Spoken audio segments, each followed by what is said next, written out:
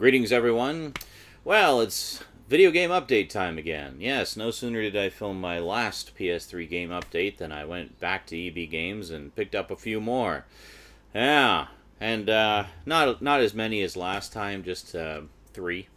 But I figured since I don't have as many disc ones to show you this time, we could take this opportunity to take a look at the various PSN ones I picked up over the past few months as well, because there's definitely quite a lot of new stuff there. So we'll start off with the discs, then we'll check out the PSN stuff, and then back here for farewells and bidding adieu, idness. So yeah, more PS3 games today on the Multimedia Chronicles.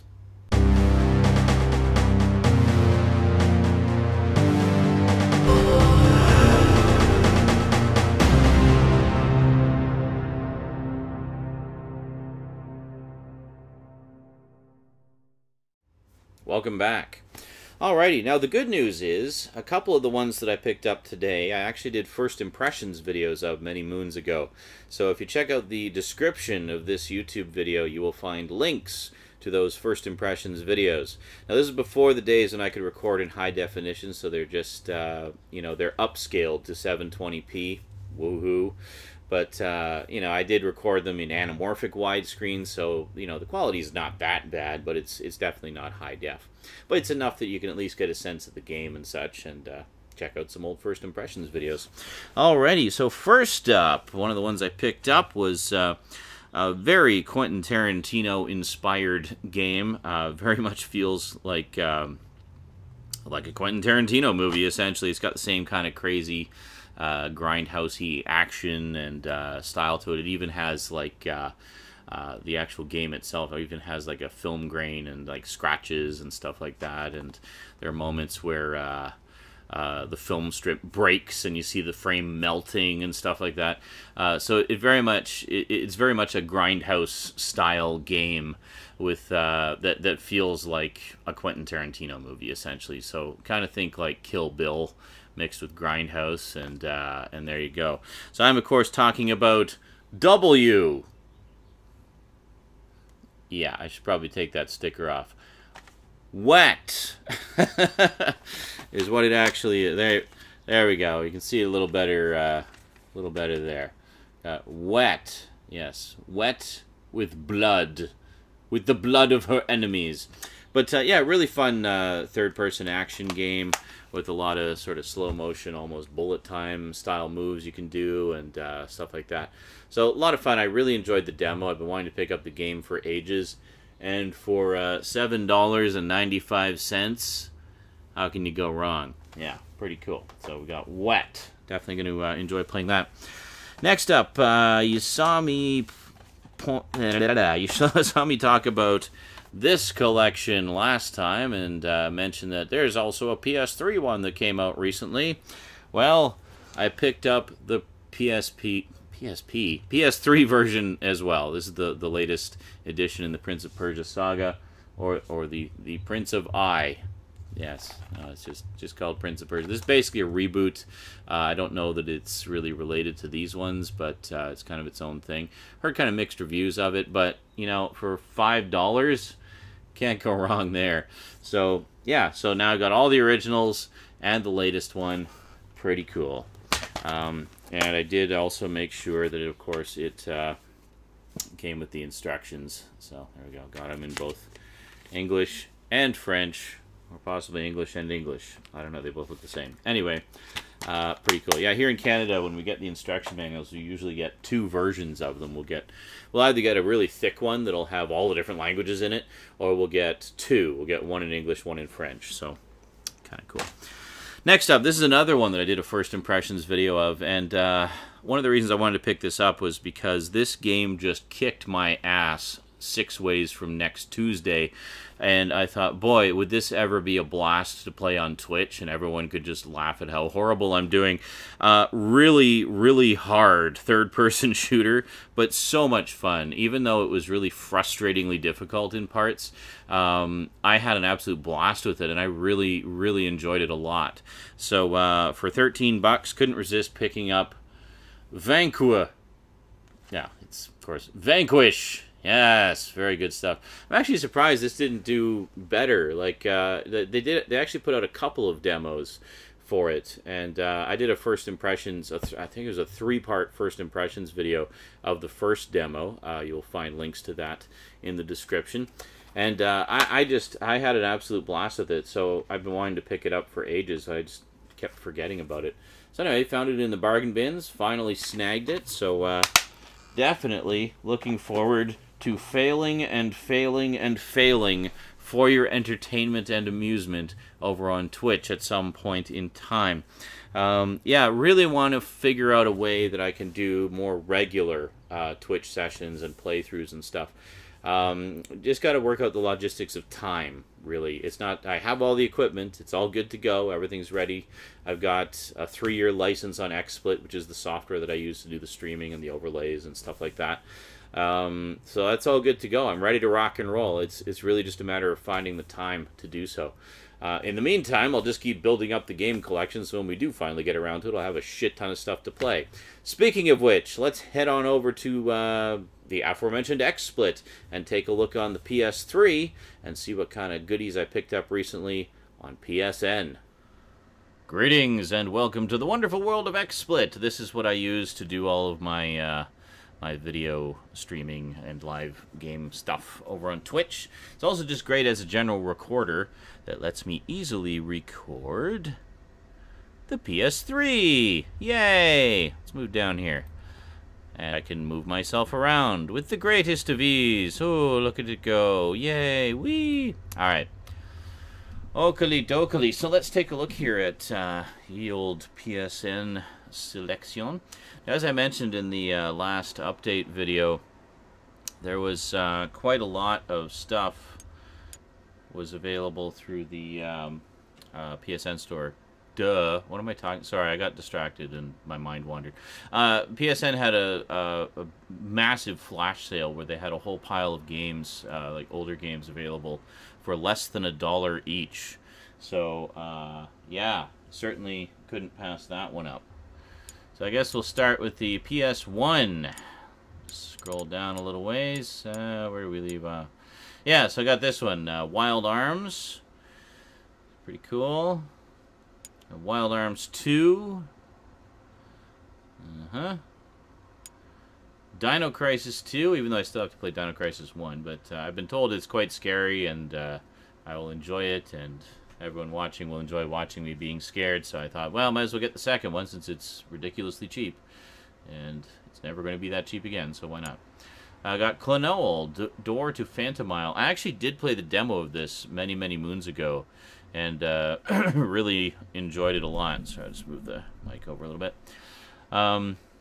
Yeah, I thought it was really good. It's kind of they refer to it as a 2.5D platformer because it's essentially a side scroller but in 3D environments, and there are parts where you can jump into the background and get stuff and things like that. So really, really cool game.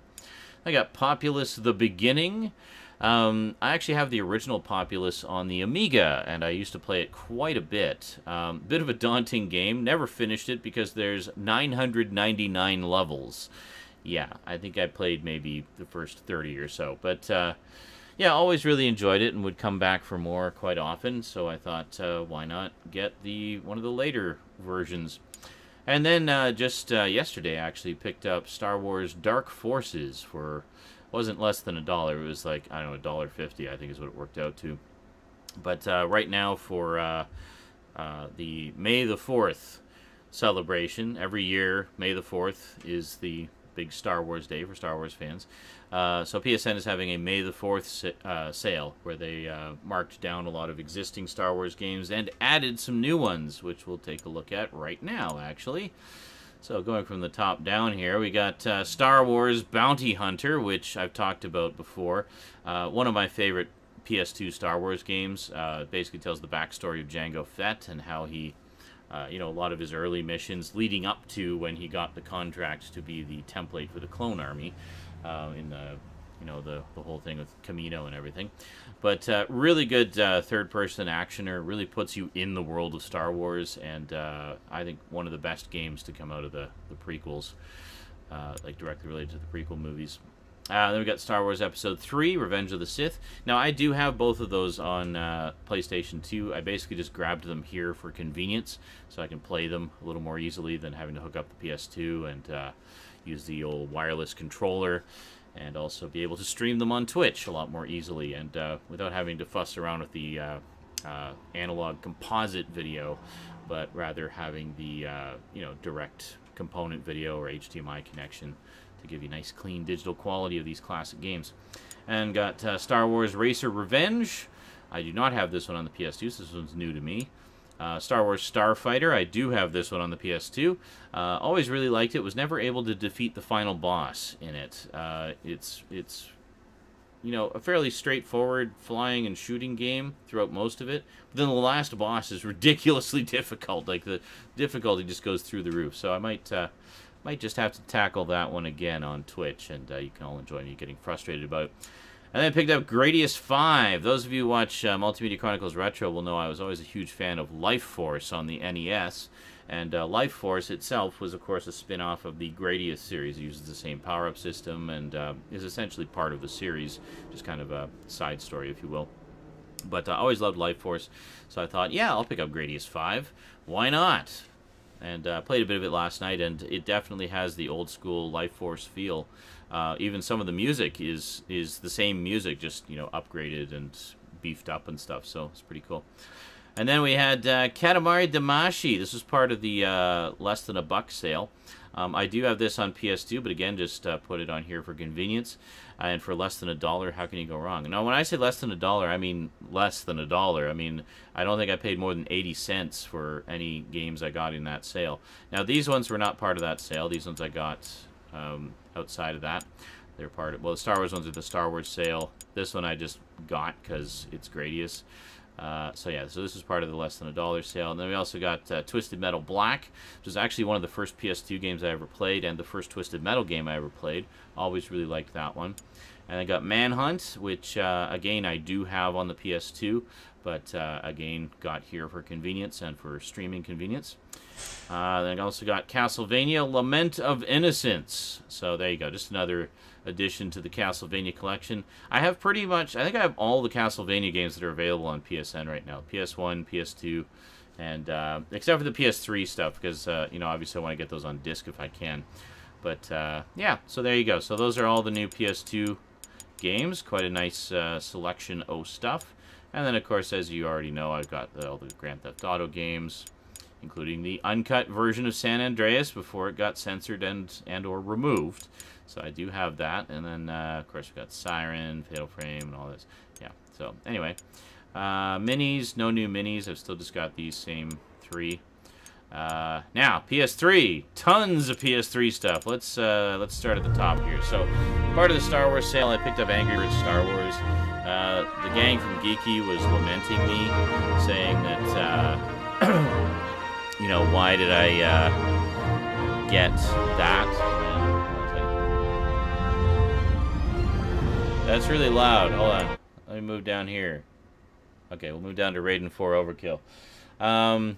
Yeah, so anyway, I got Angry Birds Star Wars. It was $10, and everybody's saying, why did you pay $10 for that? It's like $3 on mobile platforms. Like, well, I don't have any mobile platforms, first off, because fuck smartphones and tablets. I hate those things, as anyone who knows me will know. And have no use for them, basically. And, I played a bit of it over on Facebook when it first debuted, and I really enjoyed it. And then, essentially to get the whole game, it's pay to play, whatever. So yeah, but I mean, normally the PS3 version goes for like 30 or 40 bucks, so $10 is actually a good price for this particular version of it. Plus, I know Rosie will love it. She has been bugging me to get Angry Birds Star Wars for ages, so she's going to be overjoyed when she sees that there. Then, of course, I picked up Raiden 4 Overkill, which is essentially a direct port of Raiden 4, the arcade game, but with some additional play modes, new power-ups, and stuff like that. Just good old-fashioned top-down shooter action. I love old-school shooters, bullet hell shooters, as they come to be known. Raiden 4 is definitely one of the kings of the bullet hell genre. And, yeah, and I played a little bit of that last night and got my ass royally handed to me. And then, as part of the less than a buck sale, got all 4 episodes of Jurassic Park, the game. Now, this is essentially an interactive movie. Most of it is QuickTime events and such. See if there's any... No, not really. Yeah. And then got all 5 episodes of Back to the Future. Episode 1 is down below. I wish you could just sort by title. Like, come on, alphabetical sorting. Is that so much to ask for, PSN? Seriously. But yeah, it would be really nice to be able to do that, but we can't. We can only sort by date they were added, which is bullshit. So anyway, I played the demo of episode 1 years ago, so that's way down in the bottom of the list somewhere. And same thing with Sam and Max, Beyond Time and Space. Got all 5 episodes of that. Episode 1 is buried down there somewhere. Ditto for Sam and Max, The Devil's Playhouse. Played the demo of episode 1 a while back, so it's buried. We'll get to that when we get to that. Then we got the Mortal Kombat Arcade Collection. Ooh, spooky. Then we got Tokyo Jungle. Rosie loves Tokyo Jungle. She's been playing the crap out of this, and we've been playing 2-player on it a little bit. We both play as Pomeranians. But essentially, it's a post-apocalyptic game in which all of humanity has been wiped out, and it's nothing but the animals left. So it's the animals. So you play as various animals trying to survive and hunt and mark your claim your territory, and breed and create more offspring and stuff like that. So just a really cool. As if the jungle became the entire world. It's an indie game, so I mean, it's not perfect. It does have a few little technical glitches as far as controls go, but overall, it's pretty solid. It's a lot of fun, and Rose and I have certainly been having a lot of fun with it. And then I've got both. Hold on. God, these games are all so loud. Sorry. Okay, I got both Matt Hazard games. Yes, I got Mad Hazard, Bloodbath and Beyond, and Eat Lead, Return of Mad Hazard. Let's go back to nice, quiet Tokyo Jungle. Okay, and then next up, we got Tales of Monkey Island. All 5. Chapter 1 at the bottom, because I played the demo a while ago. Oh, look, there's the rest of Sam and Max. There we go. And Back to the Future. And finally, I also picked up Galaga Legions DX, which is basically, if you played Pac-Man Deluxe DX, you'll know what to expect from this. It's essentially a hyperactive, crazy, just insane version of Galaga, and it's an absolute blast. I've actually been having a ton of fun with it, and yeah, so we'll probably do some Twitch sessions of that at some point just for fun. And then, yeah, then I just grabbed a bunch of demos like Ethan Meteor Hunter, Crimson Land, Hyper Void, Super Outbreak, and stuff like that. And once again, for those who are confused, this is not the PSN version of Killzone. This actually is on the disc for the Trilogy set, but you have to install it to the hard drive. So it's, I guess, the same thing as if you got it off PSN, except instead of downloading it, you just install it off the disc. And there you go. So let's head back on over to the chair, and we'll do our wrap up, shall we? So there you go. Quite a pile of games. Holy moly, old and new. Just it's getting to the point now where I feel like that I have more games than I'm ever going to have time to play in my entire life. But I don't know. We'll do the best we can. There's definitely a few there I want to do playthroughs of on Twitch and whatnot, and have you all join in on the fun and check it out. And those of you who don't go over to Twitch, those playthroughs will of course be posted here as well on YouTube, so you can enjoy them here too. Alrighty, that is it from me to you for now. So until next time, thanks for watching, and sayonara. Just before we go, I'd like to take a moment to thank all my Patreon sponsors. Thank you, especially Kyle Pellegrini, who is my current highest level sponsor. I definitely appreciate your support, and everyone else who's come out to become a sponsor of the channel. Yeah, if you'd like to join in, please head on over to the Patreon page and contribute. I mean, no amount is too big, no amount is too small, and it all goes right into the show here, so I can provide you with even more cool stuff to enjoy. Alrighty, see you next time.